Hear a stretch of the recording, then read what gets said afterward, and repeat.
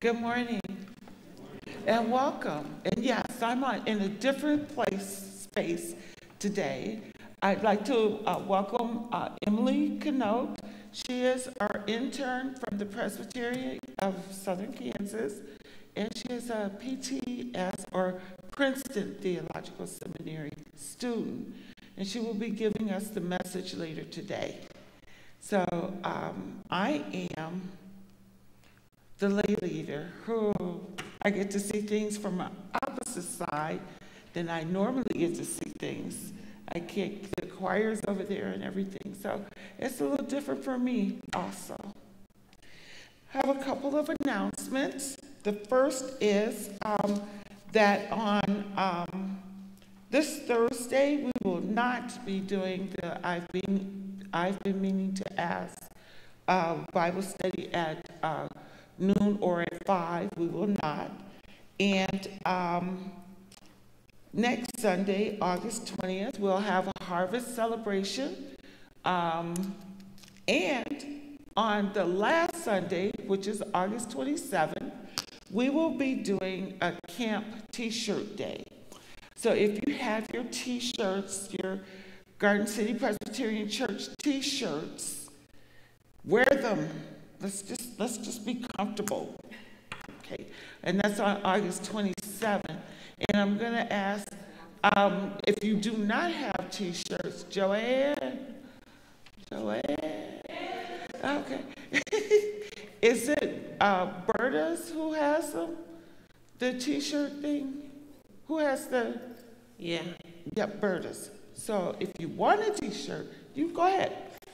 All you have to do is go down there and say that you need a Presbyterian Church t-shirt, and they should be able to print one for you. Because they have it all set up. They just need to squirt the paint on it. Okay? Pearls, not birds, it's pearls. Pearls. Sorry. Pearls. I didn't know which one. That's why I asked. Well, it's the one that's over by the ESC office. So. Pearls. Sorry. Berta's is flowers. Berta's is flowers, yes. Thank you. Pearls. Okay, pearls. Yes, okay.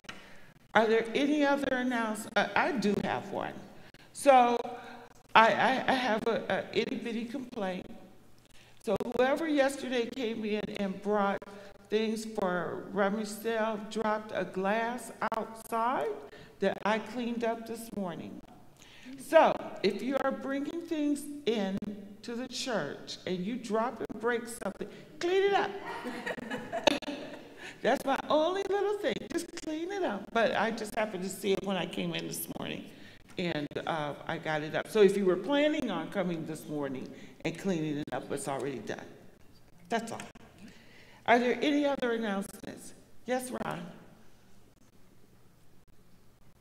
Well, you already beat me to the punch a little bit, but apparently I've been nominated to announce Summer Harvest Celebration, Potluck Dinner, and Birthday Party. Next Sunday, the 20th, 6:30 to 8, here, of course, in the Fellowship Hall. We've invited the city administration, the fire department, the water department, so we should pretend we like them when they come. We're going to celebrate the 70th birthday of the Garden City Garden Club, for our garden here. It was started, okay, we can all laugh a little bit. I was supposed to say ho, ho, ho, like garden. It was started in 1953, and even though I didn't live here, I was 2 years old and I remember it. Another ho, ho, ho. So, but anyway, this will be next Sunday, and it really seems like a good time. It's amazing to think we've kept a garden here for 50 years, and we're still trying to get a plant to grow. Thank you. Are there any other announcements? Let us worship God.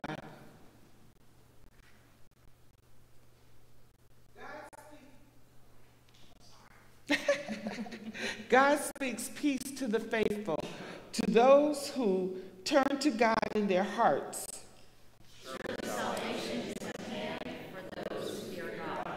Where God dwells, steadfast love and faithfulness meet. Righteousness and peace kiss each other. Faithfulness springs up from the ground, and righteousness looks down from the sky. God gives what is good, and we respond with abundant praise. Okay, our choir.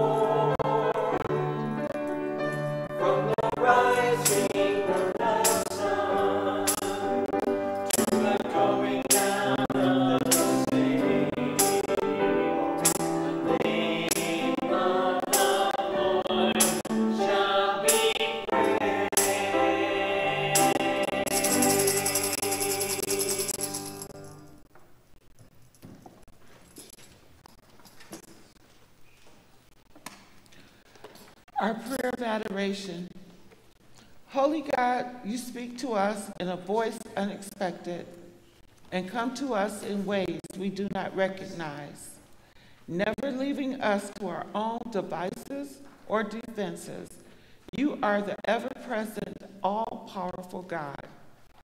Call us out in faith again and again until we learn to walk with you in steadfast love and faithfulness and in peace. In the name of him who comes to us upon the waters, Jesus the Christ. Amen. Please stand as you're able and join us in hymn number 250.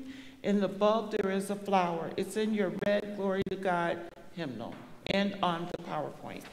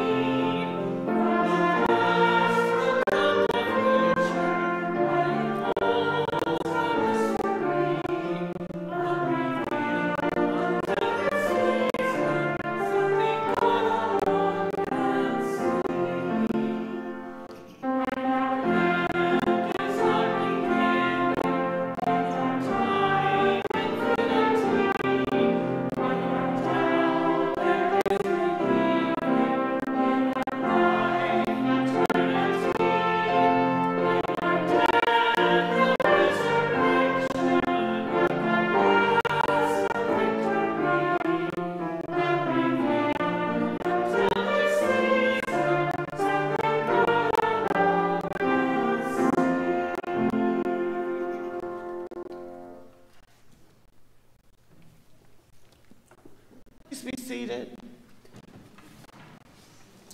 Our call to confession. God makes no distinctions among us. The same Lord is Lord of all and is generous. Indeed, everyone who calls on the name of the Lord will be saved. Confessing our sins, we depend on God's generosity and grace. Gracious God, you call us to step out in faith, trusting in you for all things. We respond to your command, but then sink in doubt and fear. We hide from the challenges of bold discipleship.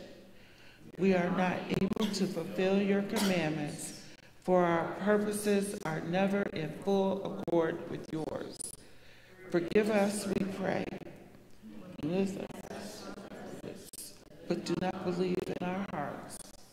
Help us to practice all circumstances. Lift us out of sin into the arms of your mercy.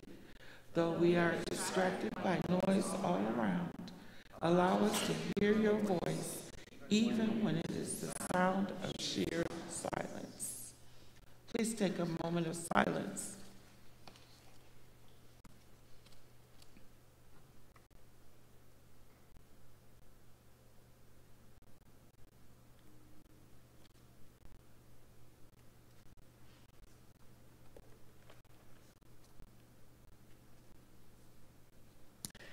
Jesus is Lord.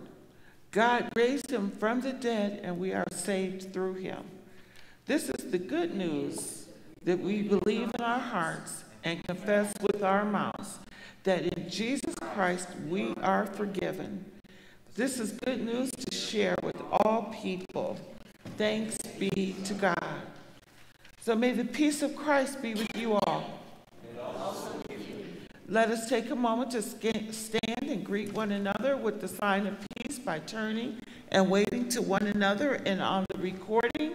And don't forget, we can do the fist bumps and the elbow bumps and the waves. And yes, don't forget Emily over there. Hello. And please remain standing as we sing our hymn of forgiveness.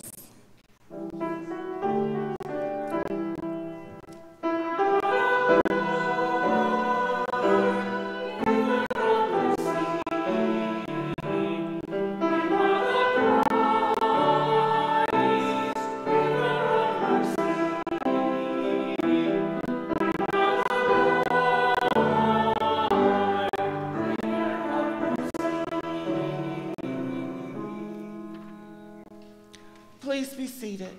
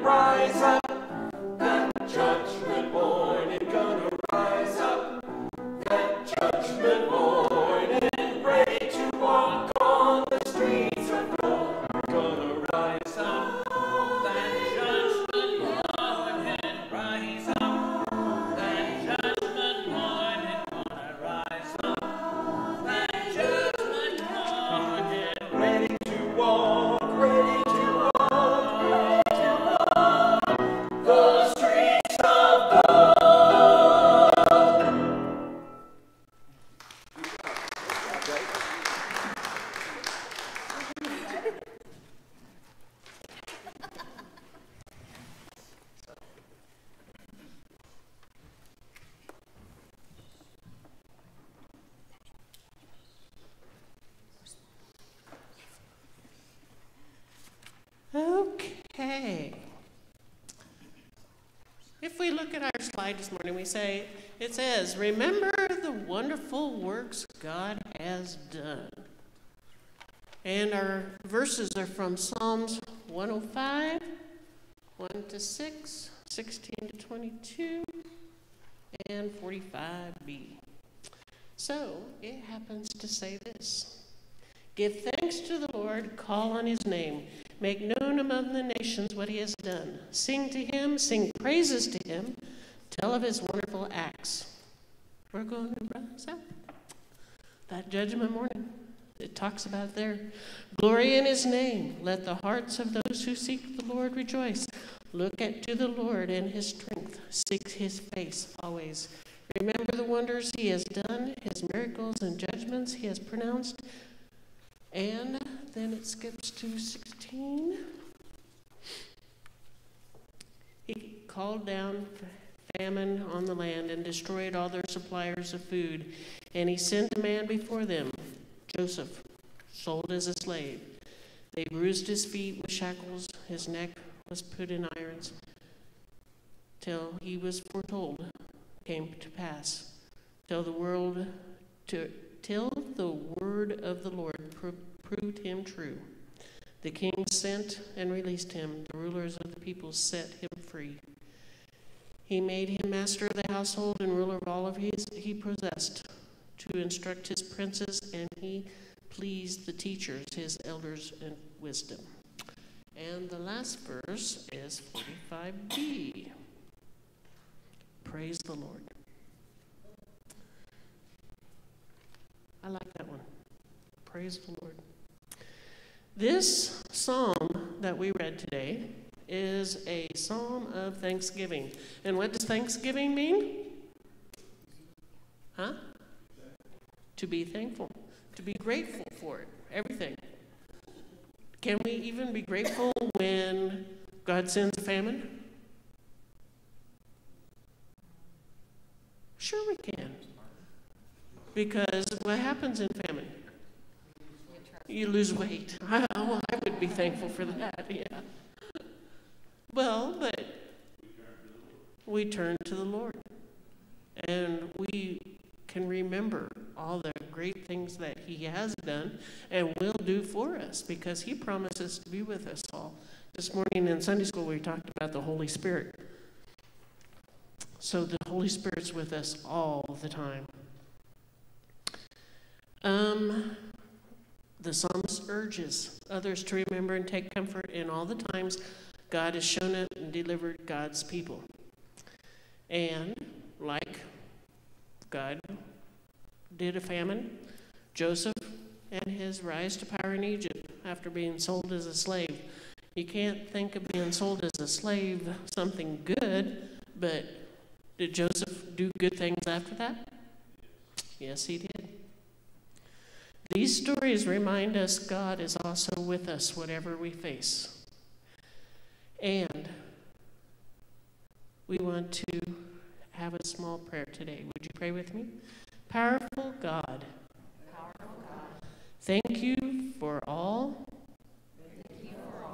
the many wonderful works you have done, and all the times you have helped your people through the hard things. Help us remember you are present with us too. This especially in the hard times. Amen.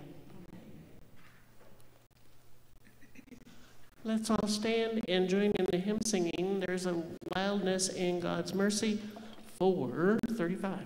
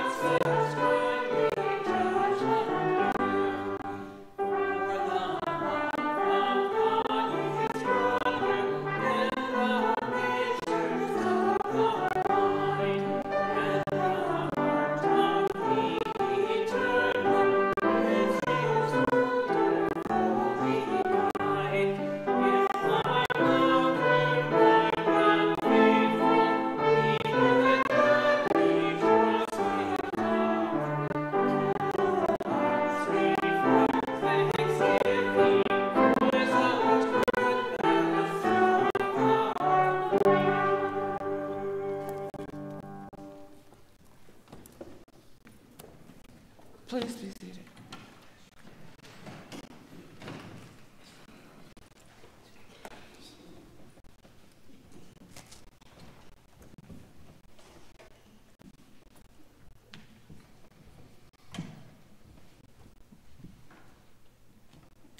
Our prayer of illumination. Gracious God, we listen for you in wind, earthquake, and fire. Unexpectedly, you speak in the sound of silence.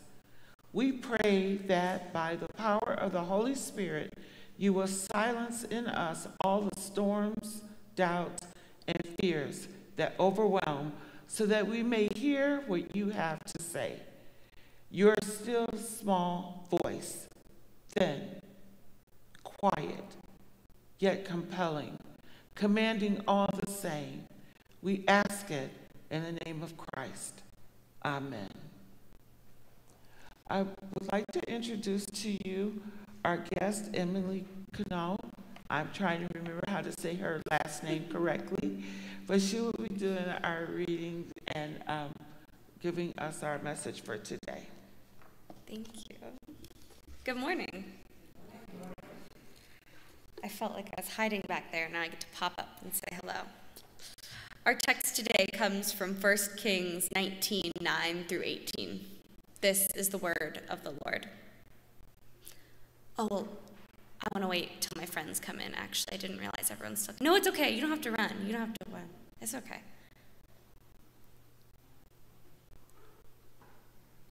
Good morning. I didn't want to leave anyone out. That's always the worst when you get left out. Okay. This is the word of the Lord. At that place he came to a cave and spent the night there. Then the word of the Lord came to him, saying, "What are you doing here, Elijah?" He answered, "I have been very zealous for the Lord, the God of hosts. For the Israelites have forsaken your covenant, thrown down your altars, and killed your prophets with the sword. I alone am left, and they are seeking my life to take it away." He said, "Go out and stand on the mountain before the Lord, for the Lord is about to pass by." Now there was a great wind, so strong that it was splitting mountains and breaking rocks in pieces before the Lord. But the Lord was not in the wind. And after the wind, an earthquake. But the Lord was not in the earthquake. And after the earthquake, a fire. But the Lord was not in the fire.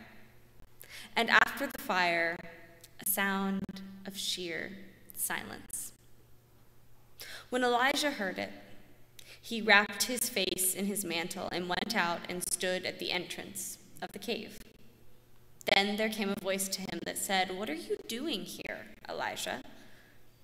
He answered, I have been very zealous for the Lord, the God of hosts, for the Israelites have forsaken your covenant, thrown down your altars, and killed your prophets with the sword. I alone am left, and they are seeking my life to take it away.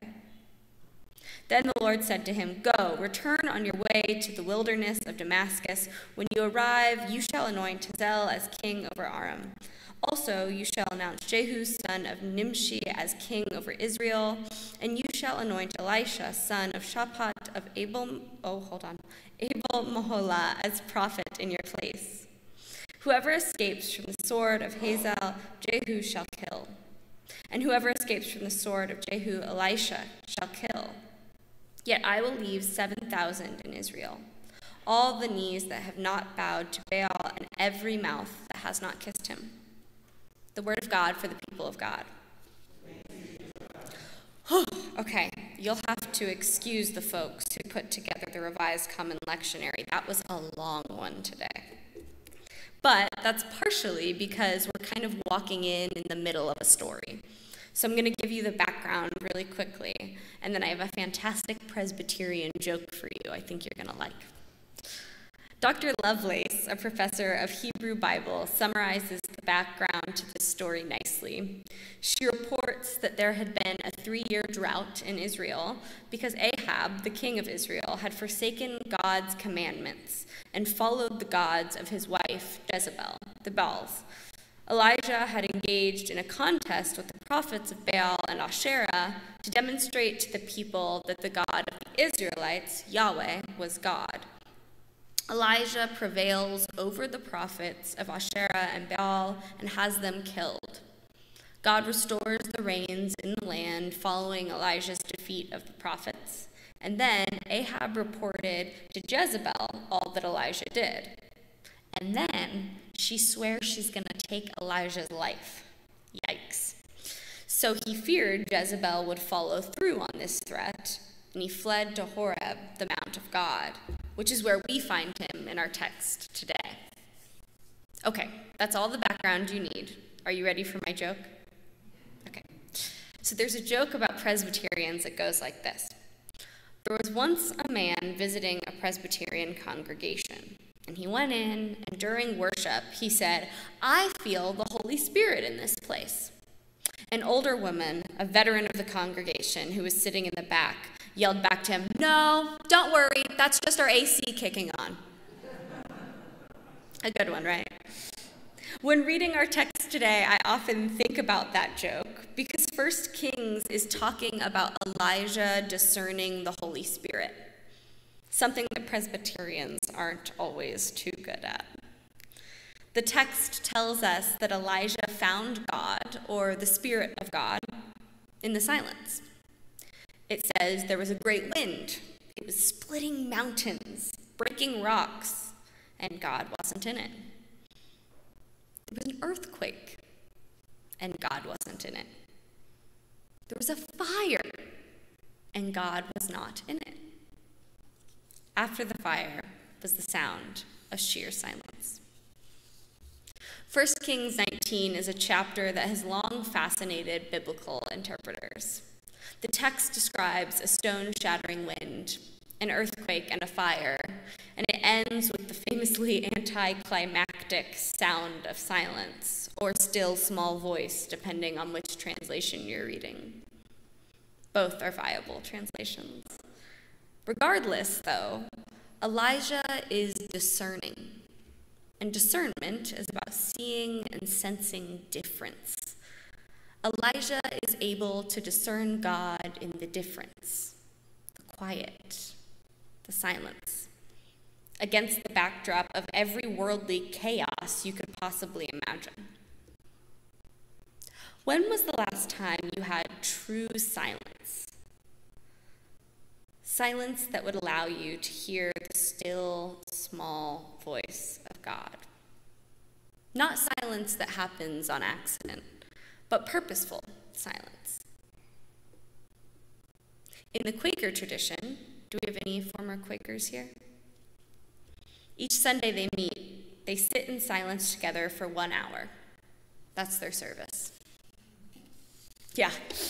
One of their Quaker websites quotes William Penn, a famous early Quaker, and it says, "True silence is the rest of the mind, and is to the spirit what sleep is to the body, nourishment and refreshment." I love that. The goal of this silence is to make ourselves more receptive to divine revelation. Think of it like a dimmer switch on a light bulb, they say. When you turn up the silence, so to speak, you increase the potential of connecting with the presence of God. Now, I'm not here to convert anyone to Quakerism today, but I do think they may be onto something here. One wonders what would happen in the silence, especially when we receive so little of it, and when God is known to show up in it. Often we avoid silence because it can make us uncomfortable. We're so used to constant stimulation that we become filled with unease when a moment for silence presents itself. We feel like we're doing something wrong, or we need to fill it to make others more comfortable. But what if we allowed it? What if we embraced it? What would happen? If you're beginning to become filled with fear, or your heart is beating quickly in your chest, and you're thinking to yourself, "Oh my goodness, this 20-something-year-old girl is about to make us sit in silence for an hour." I'm not, don't worry, you can breathe. But I thought we could try a fraction of that. Just 2 minutes together, not expectant on anything, not forcing anything to happen, not looking for an earthquake, a fire, a flood, but just being with one another and with God. But before we begin our 2 minutes, I thought I'd have to pull out my phone, but there's a lovely clock right here, so that worked out so well. Before we begin our 2 minutes, I'd like to read you a poem, and it just goes so well with this passage today. It's entitled, "Let Your God Love You." It's written by a Christian poet named Edwina Gately. So I'd like you to humor me and close your eyes for a moment. And I'm going to read the poem to you. We'll have our 2 minutes of silence together. This poem is called "Let Your God Love You" by Edwina Gately. Be silent. Be still. Alone. Empty. Before your God, say nothing. Ask nothing. Be silent. Be still. Let your God look upon you. That is all. God knows. God understands. God loves you with an enormous love and only wants to look upon you with that love. Quiet. Still. Be. Let your God love you.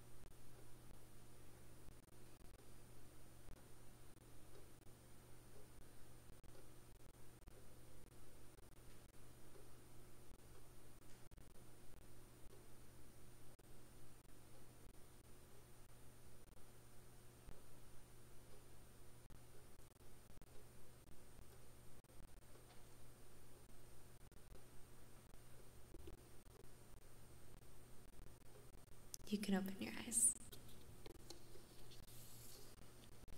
Elijah allowed his God, which is our God, to love him by listening for the silence and encountering God in it. He allowed his God to gaze upon him with love. It can be uncomfortable. Did that feel kind of weird at first? Do you have like a thumbs up, a medium thumbs, a thumbs down? Yeah? But as you go out into the world this week, when you find yourself wondering where God is, if you're anything like me, that's at least 4 times a day, especially when I'm stuck in like a Hobby Lobby parking lot rage. I'm like, where's God in this? Or if you're listening for the Holy Spirit to speak to you sometime this week, I hope you can take a cue from Elijah and from Edwina, the poet. I hope you can let your God love you by being still and silent before your God. In that stillness and silence, the scriptures tell us that we will find the Spirit of God gazing upon us, waiting to speak. Amen.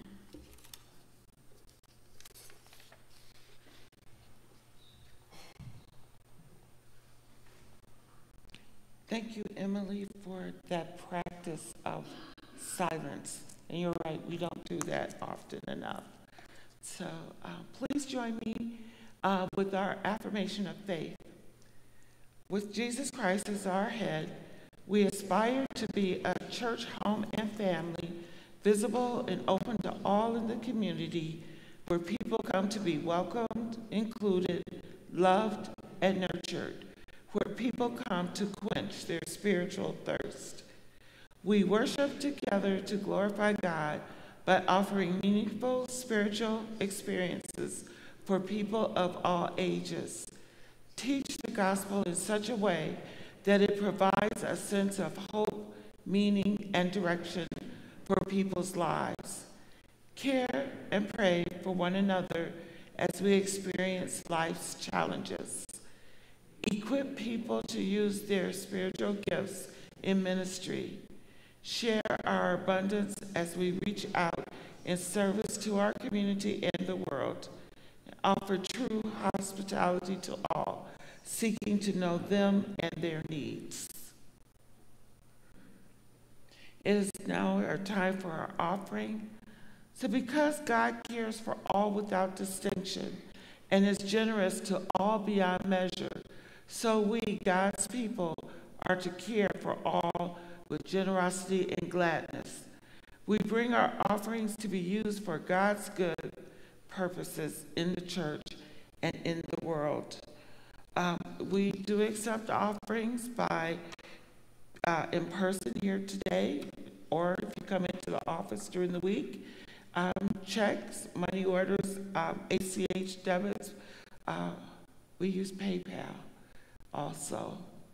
So there's a variety of different ways, and you can go to our website and click on one of the offering tab buttons there. Please stand as we sing our doxology. Praise to God the Father.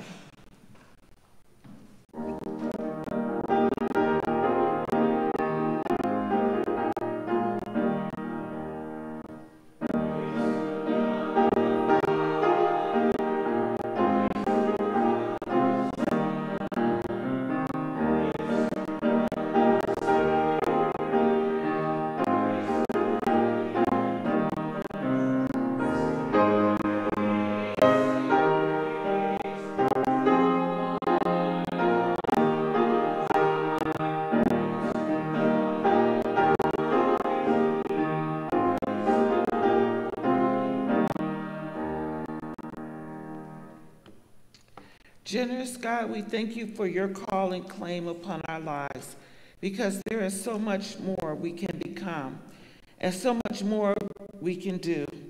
We pray that our faith will increase, that our practice of generosity will be enlarged, and that our joy in believing will encourage others as we share with them the good news of Jesus Christ, in whose name we pray. Amen. Please be seated.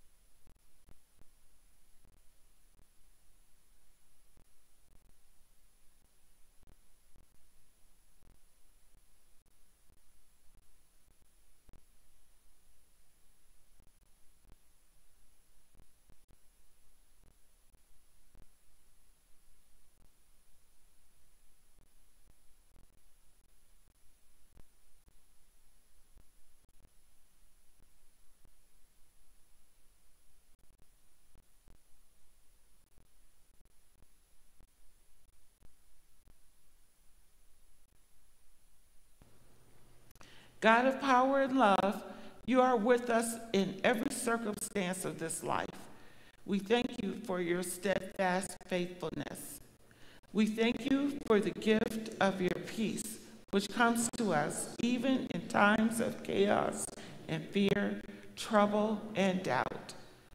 We thank you for your powerful arms of mercy that grasp us when we are sinking, for your powerful word that coaxes us even when we are hiding and afraid.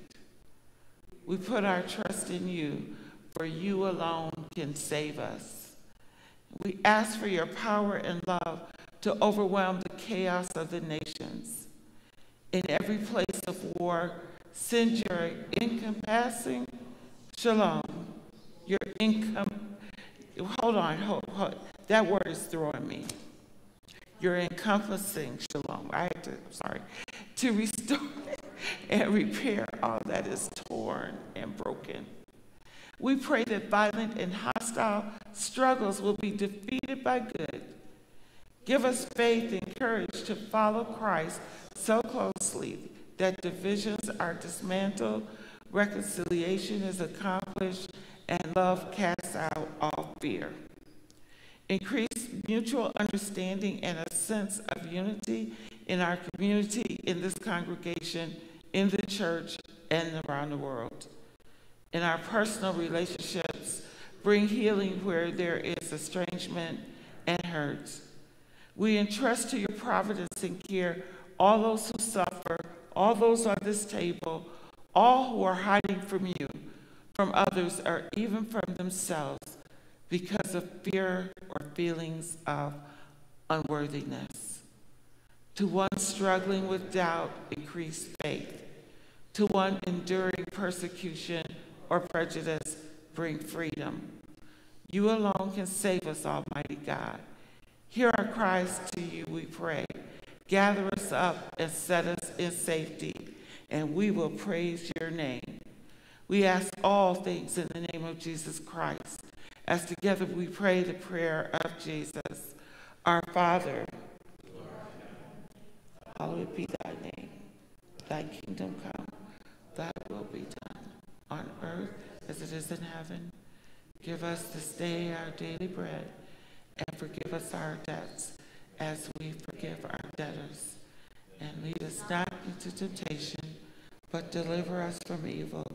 For thine is the kingdom, and the power, and the glory forever. Amen. Can we stand and sing our closing hymn? May the God of hope go with us.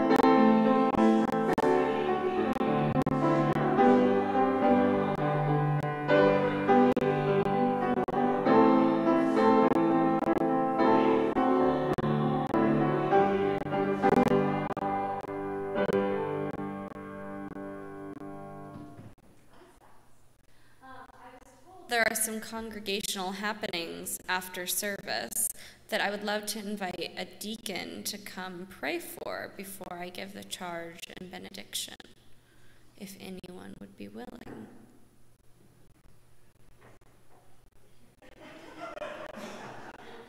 Tag, you're it.